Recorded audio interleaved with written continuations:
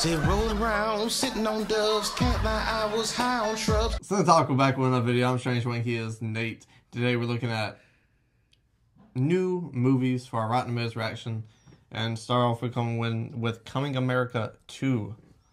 No, God! No, God, please, no! No! No!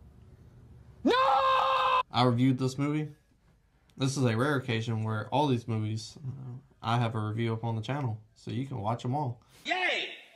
But I'm somewhere in the 50s too. I gave it a little bit higher than a 52%.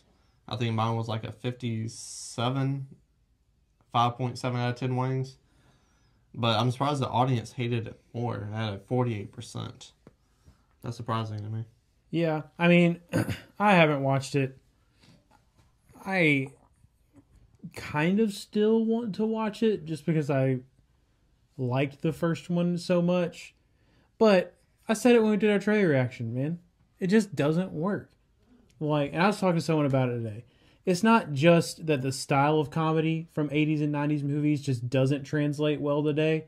And I don't mean like the political incorrectness and stuff like that, because like Coming to America, the original, like it's not even that problematic by today's standards. There's like dialogue in that movie where like, oh, the sexist priests, like they go out of their way in to this like, one? yeah, to make the first one seem problematic as fuck. And I was like, why bury your own movie?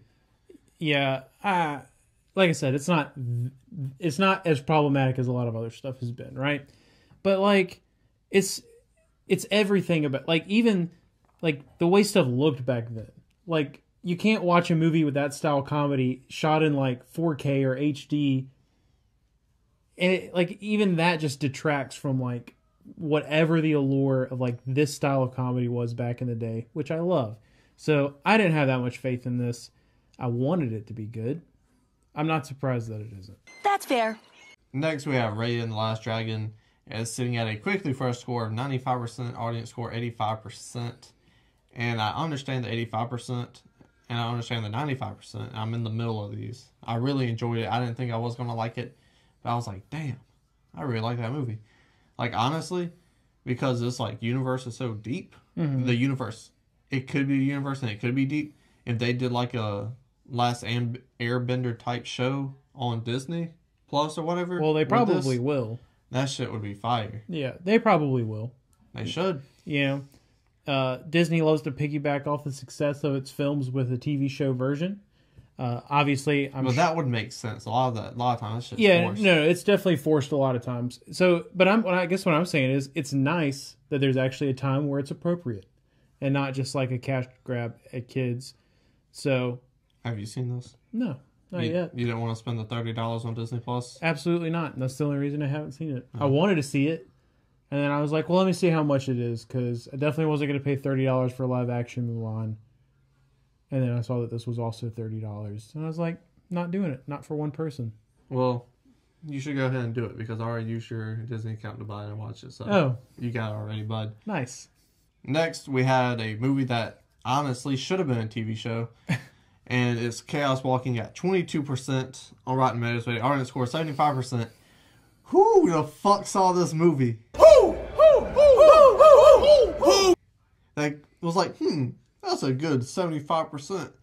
I gave that movie, like, I think it's higher than 22%, but it's under 40%. That movie sucked. Like a prostitute. Well, the answer is over 250 people, which is actually a lot. A lot of jabronis. Compared to how many reviews some movies get. That movie's rushed beyond belief. Like, there's so much world building that you don't get a tight, like, this should have been, I needed an hour for 13 episodes. Yeah. To really understand and appreciate what that book brought to the table. Because they're like, oh, there's aliens in this world, this is in this world, this is in this world. Oh, girl, like, you don't understand nothing, you don't feel this is lacking emotion. This film sucks, like I said. Yeah, not surprised. It's a book to movie adaptation.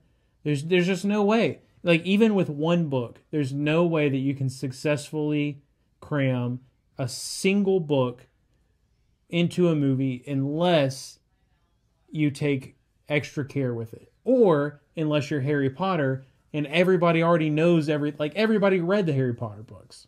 Like, and well, not everybody. And like, I'm sure that there are like a minority of people whose first exposure to Harry Potter, at least like in my age group, because I'm sure like there are plenty of kids who see the movies now before they see the books.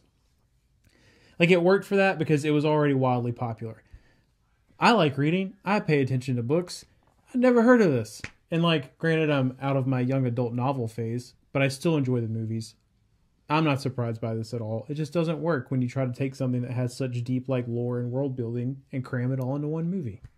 I think you'll kind of like it.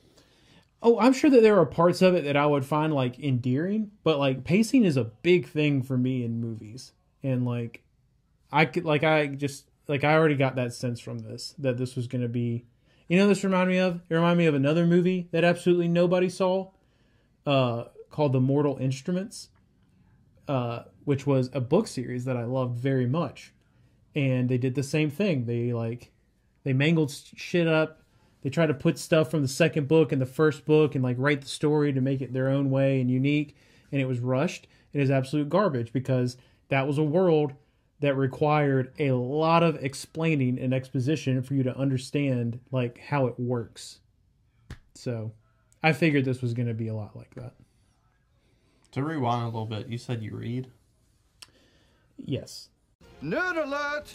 Next, last but not least, well, certainly least, because I thought this movie was kind of garbage too, is Boogie at 44%, audience score 66%.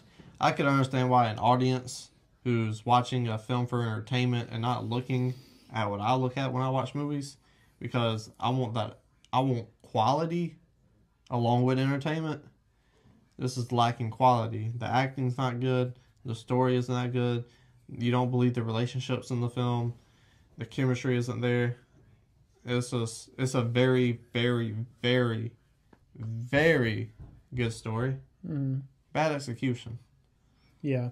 So when we watched the trailer for this, I kind of had that feeling that this could have been like an on the line movie. I didn't think it was going to be like great, but I was like, that could be like a really good like sports movie that's also about diversity. Oh, no thing. The basketball is garbage. I've seen you play better basketball than some of these people in this goddamn movie. Nice. So yeah, I mean, It is what it is. Question for you. Obviously, Raya the Last Dragon is the only fresh movie we reacted to. and the only one I plan on watching. Take that one out of the picture. You gotta watch one out of the three. Which one are you watching? Coming to America. Yeah, that's an That's a good choice. easy call. Yeah. I don't think I've ever agreed with the critics. Like, been so closely agreeing to the critics. Yeah. On every single movie. And we've never had a review up on the channel for every single movie. So check those out. There's been items throughout the video. Tell me what you thought about these movies down in the comment section below. Scroll back up, hit the like button, share the video. And subscribe.